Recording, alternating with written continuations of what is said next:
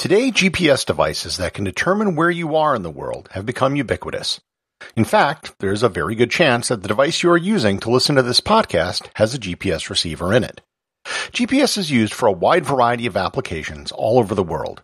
It's been called the world's first global utility. Learn more about the Global Positioning System, how it came to be, and how it works on this episode of Everything Everywhere Daily.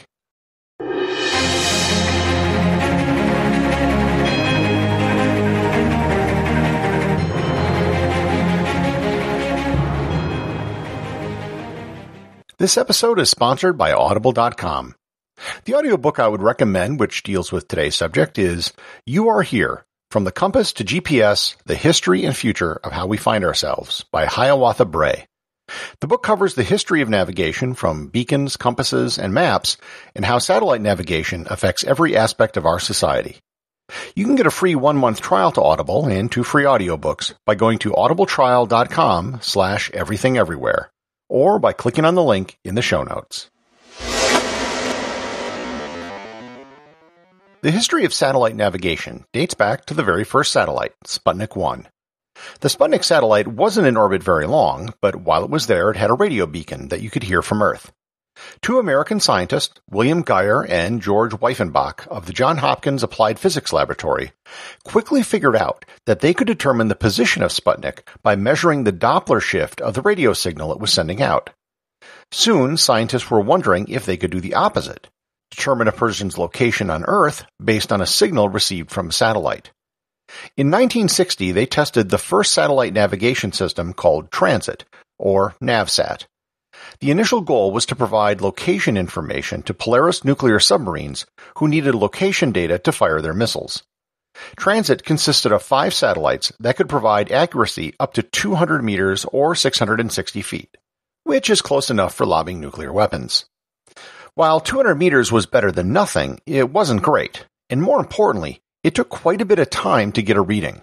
It wasn't something you could just instantly get like you can on today's GPS devices. A big step took place in 1967, 1969, and 1974 with the launch of the Timation satellites. These satellites were the first satellites put into orbit which had highly accurate clocks, and with the 1974 launch having the first atomic clock on a satellite. They could broadcast an accurate time signal globally, which is important for navigation. If you remember back to my timekeeping episode, it was the problem of longitude and navigation which was the impetus for developing accurate clocks which could be taken out to sea. This also served as a proof of concept for the placement of accurate clocks on satellites, which would become the center of the GPS program. There were many different electronic navigation systems in place by the early 1970s. The transit satellites were still functioning, and there were also ground-based systems as well. All of them had their pluses and minuses, but none of the systems were really the solution that they were looking for. In 1973, a team in the Pentagon laid down a framework for a system that synthesized all of the various programs which currently existed and created a new system called Navstar. The first Navstar satellite was launched in 1978. The system was intended to be for the exclusive use of the military. However, in 1983, Korean Airlines Flight 007 was shot down over Soviet airspace. It was something that could have been avoided if the aircraft had accurate navigation information. After the aircraft was down, President Reagan ordered that the GPS be open for free civilian use. However, they adopted a policy of what was called selective availability. That meant that some higher accuracy frequencies were only available to the military, and other less accurate frequencies were available to the public. The next big advance in GPS occurred on May 1, 2000, when President Clinton ordered the end of selective availability. Civilians would get the same level of accuracy as the military. At this point, differential GPS systems were being used by civilians, which greatly improved accuracy, so there wasn't really a point in locking military channels. Also, the military had figured out how to deny civilian signals on a regional basis, so it could be denied to adversaries should the need arise. One of the biggest changes in how we use GPS was the creation of more powerful electronics. In 1983, when GPS was open to the public, user terminals were very expensive. The first handheld GPS device was the Magellan Nav 1000, which came out in 1989 and cost $3,000. Inflation adjusted, that would be $6,200 today. As electronics became cheaper, GPS found itself in more and more products, as the cost of GPS chipsets had also gotten extremely cheap, and the quality had dramatically improved. So, how does GPS work exactly? It's roughly based on triangulation. Imagine two circles like on a Venn diagram. They would overlap at 2 points. If you knew your distance from two different places, you couldn't say exactly where you were because there are two spots with that same distance. You need a third circle to figure out which of the two spots is the one you're at. GPS works in a similar way, except instead of circles, you're dealing with spheres because it's in 3 dimensions. You also therefore need a fourth satellite to get an accurate position. That is why you always need to be able to see 4 satellites for GPS to work. In theory, if you're in an open area, you should always be able to see at least 6 satellites. The GPS system has 3 different components: ground stations, satellites, and user devices. Most of you are pretty familiar with user devices, so that doesn't require much explanation. The current GPS satellites consist of a constellation of 24 different satellites, consisting of 6 satellites in each of 4 different orbital levels. There are currently 31 satellites in orbit, including the backups. The satellites are in medium Earth orbit with an average altitude of about 20,000 kilometers. Each GPS satellite is also, by law, configured to detect nuclear explosions. They have X-ray and gamma ray detectors that can detect blasts and determine their location. The key to the GPS system is time. Each GPS satellite has several atomic clocks on board. Many people think that GPS works by determining the direction of radio waves from a satellite or from the strength of the signal. Neither are true. What it does is take the time from the various satellites to determine the distance to the satellites by calculating it from the speed of light. In addition to the time data sent by the satellites, it also sends a table of data for the satellites called the almanac and the ephemeris.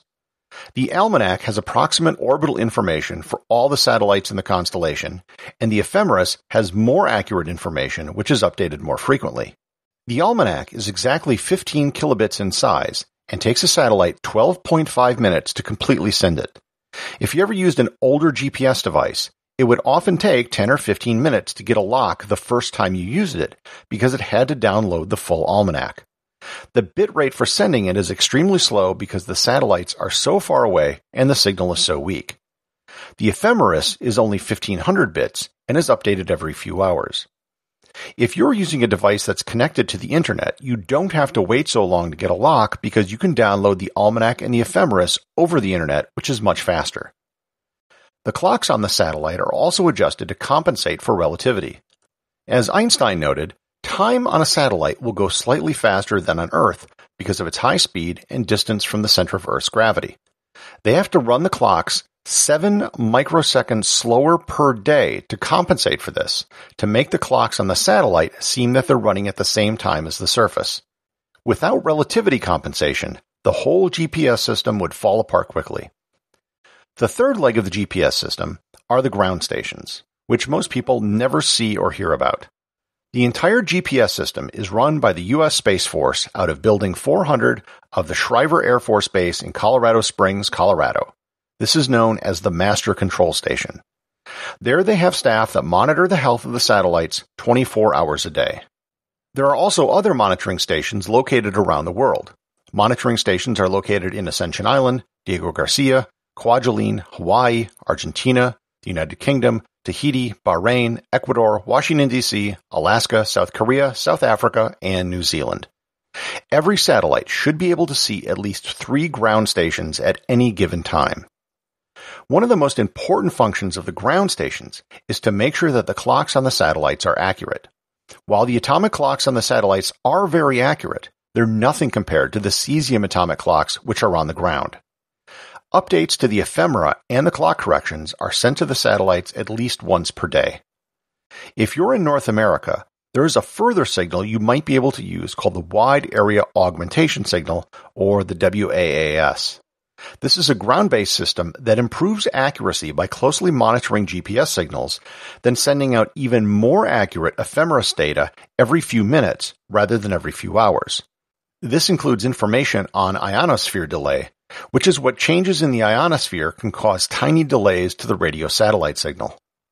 Smartphones can also get augmented signals from cell towers to quickly give a device a ballpark estimate of where its location is. Everything I just mentioned is great, but there was one big problem for a lot of people. Everything is run by the United States military. If you're a foreign country, what would happen if the U.S. decided to shut down the GPS system or degrade the signal? Or what if it just happened to break? If you were dependent upon GPS, it would lead to a lot of problems. That has led several countries to develop their own satellite navigation systems. The only real competitor to GPS would be the Russian GLONASS system. Like the American system, it was developed during the Cold War. The system went offline in the late 1990s due to budget issues, but the full satellite constellation was back by 2011. Like the GPS system, it has 24 satellites and it is open to the public. Many user devices built today can now use both GPS and GLONASS satellites, and often use them in unison with each other. Today, the GLONASS system takes up over a third of the Russian space program budget. In 2016, the European Union satellite navigation system became live. Known as Galileo, it too can be used by many devices in conjunction with GPS and GLONASS. The system has had its share of problems, including cost overruns, political issues, and even outages of the system. The Chinese system, known as Baidu, was just upgraded and has recently become a global system a few months ago. There aren't many devices that can access it yet, but in theory, it should be better than the other current systems just because it was more recently designed. Japan and India also have their own systems, but they're not global. They all only work in their own countries and in the area immediately surrounding it. So, what's the future for the GPS system? The current generation of GPS satellites is known as GPS-2. GPS-3 satellites are currently being launched, and the GPS-3 system should be operational by 2023. GPS-3 should be a major upgrade to the GPS system. For starters, it should be significantly more accurate. Currently, a GPS device can tell you what road you're on. With GPS-3, it should be able to tell you what lane you're in. Specifically, today you have a 5 to 10 meter level of accuracy, and with GPS-3, it should be down to 1 to 3 meters. It'll also be harder to jam the signal with GPS-3, and it will work better with the navigational systems from other countries. It'll use the same signal as the systems from China, the EU, and Japan. The satellites will also have a longer lifespan, and will be smaller, meaning that you can launch 2 of them at a time rather than just 1. Overall costs for operating the system should go down. So, the next time you type in directions and track your way to your next destination, have a deeper appreciation for everything which goes into the only global, free utility in the world. Executive producer of Everything Everywhere Daily is James Makkyla. Special thanks to everyone who supports the show over on Patreon. Please remember to leave a review over on Apple Podcasts. Even a simple review can really help the show get discovered in the sea of other podcasts that are out there.